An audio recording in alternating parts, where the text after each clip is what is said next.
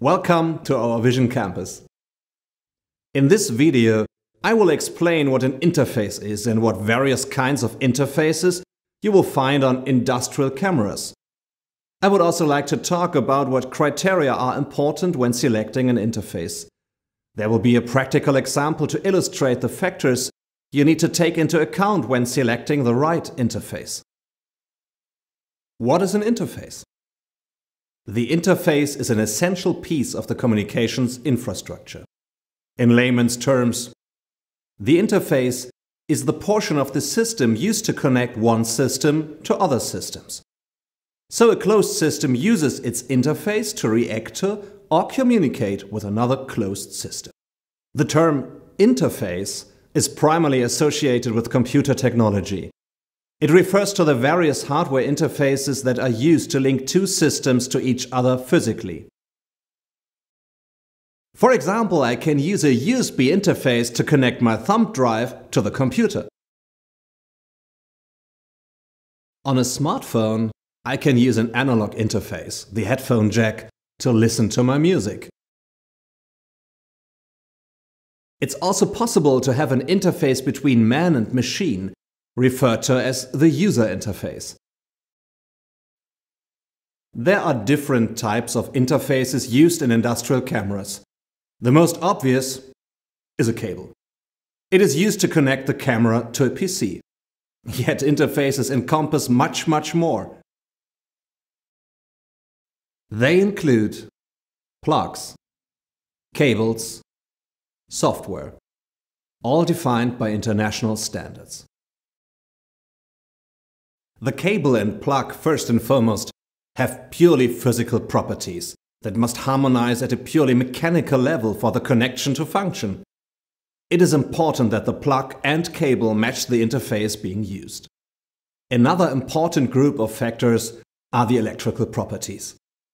Electronic devices pass data to each other using electrical signals, meaning via currents and voltages. The interface standards thus serve as an essential set of definitions of how the electrical signals should be formatted to allow the participating systems to communicate with one another. What voltage levels should be used to transfer the communication signals and across how many wires? How densely should the information be transmitted through the limited number of wires? In interface standards such as USB 3 Vision resolves these complicated details, meaning that you, as the user, don't have to worry about them. One of these details is, for instance, the speed. The speed is often defined using the term bandwidth. An interface can have, for example, a bandwidth of 400 megabytes per second. As a comparison, 400 megabytes per second would allow you to download a full album of uncompressed music in 1 second. For systems to communicate with one another, they need to share a language to do so. It ultimately boils down to how should the information be organized to facilitate communication? How will the communication partners initiate contact? And how will it be understood? Who is supposed to talk? Who is supposed to listen? These decisions are laid out in the protocol. It defines the grammar, the function of the signals, and the way in which the communication parties will synchronize themselves to ensure nothing is lost. Imagine that someone calls you, and the person on the other end of the line is talking backwards, in a language that you wouldn't understand even if it were being spoken normally. Even if everything else was working properly, the communication protocols wouldn't match.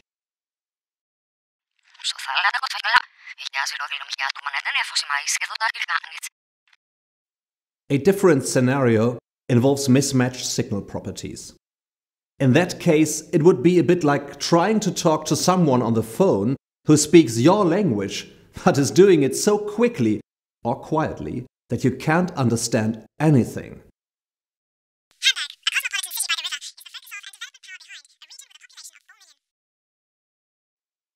If the physical aspects of the interfaces aren't matched, it would be like trying to plug a full pair of studio headphones with a large plug into the headphone jack on a smartphone. There are also a few properties that affect the use of devices in terms of the interface. An interface is known as plug-and-play compatible if the user can launch into using the new components immediately after connecting it, without having to install new device drivers or otherwise go through a configuration process. Hot plugging refers to the ability to connect to or remove devices from a computer while it is running. The computer's operating system detects the change automatically. A USB interface supports both plug-and-play and hot plugging. Cable length matters too. Each interface supports a maximum cable length. You will need to think about how far the camera will be placed from the PC. Last but not least is the cost of the necessary hardware. It's important to keep the overall operating costs as low as possible for the user. Special adapter cards are needed for some interfaces, while others are available on any standard PC and require no additional investment. What interfaces are found on industrial cameras? The following are the most common you will very possibly know or at least have heard of, since they are frequently used beyond cameras as well. The most common interfaces are USB 3, Gigabit Ethernet, Camera Link, and Firewire.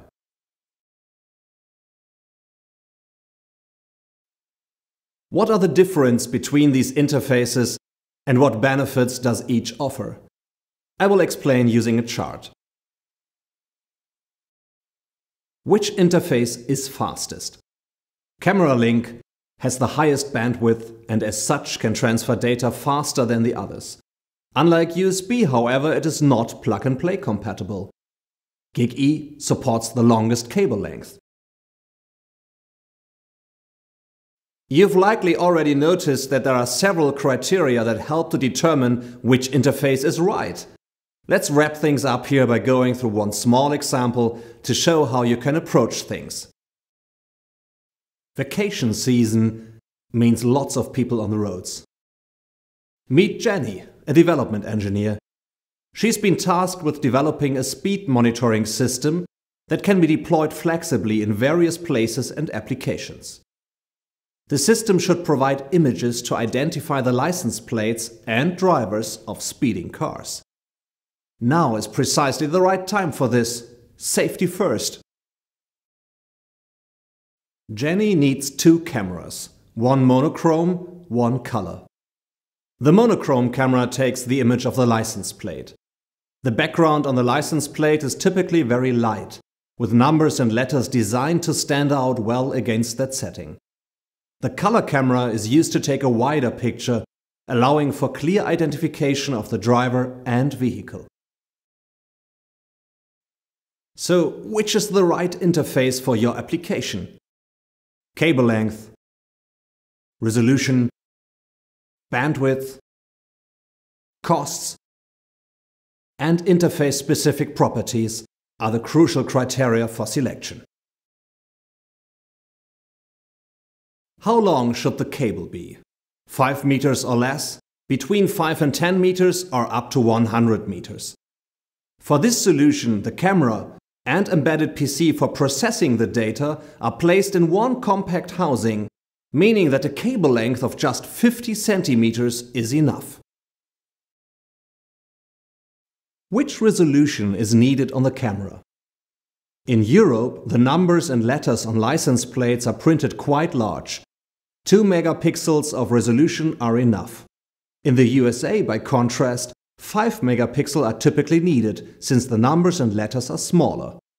The highway in this case is in Europe, so 2 megapixels are enough.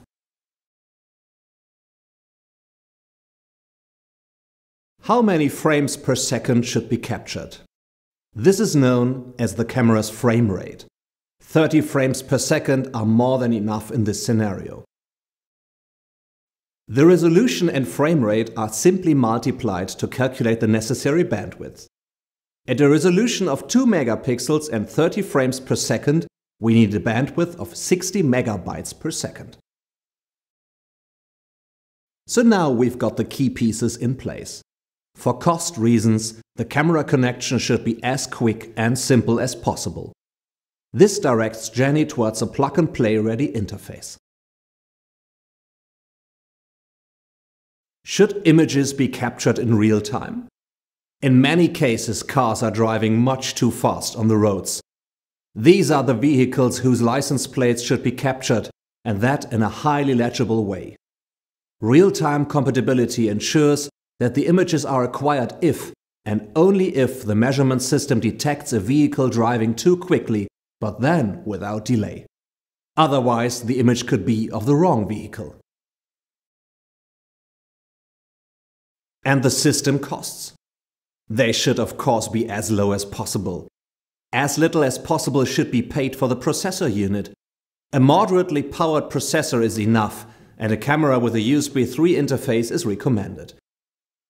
That interface involves a very low processor load, meaning the processor can concentrate its entire performance on the application itself. Very little processor performance is required for an image transmission via USB 3. So for Jenny's application, a camera with a USB 3 interface is appropriate, as it fulfills these requirements and offers the following additional benefits as well. With USB 3, she can use a standardized hardware interface. The USB 3 Vision standard ensures stable, flawless image transfer. It offers simple deployment thanks to plug-and-play and hot plugging functions. It has low CPU load, low signal latency, and good real-time compatibility. It offers energy management with low power consumption and results in a single cable solution. And it has a very attractive price. At the start of this video, I mentioned that there are many other interfaces beyond USB. There are also a variety of different manufacturers as well. Secondary details such as plug, electronics, driver and data transfer are uniform and should function properly for an interface. Therefore, interface standards have been defined by experts for a variety of different applications. This means that when designing a machine vision system, you can focus first and foremost on defining the requirements for the application itself. The choice of interface is based on those. Jenny opted for USB 3 for her camera because it offers an innovative interface that is ready for the future. It's the perfect choice for a traffic-related application. Careful consideration of the right interface for your own application is always recommended to ensure you'll get the most out of your system. Thanks for watching.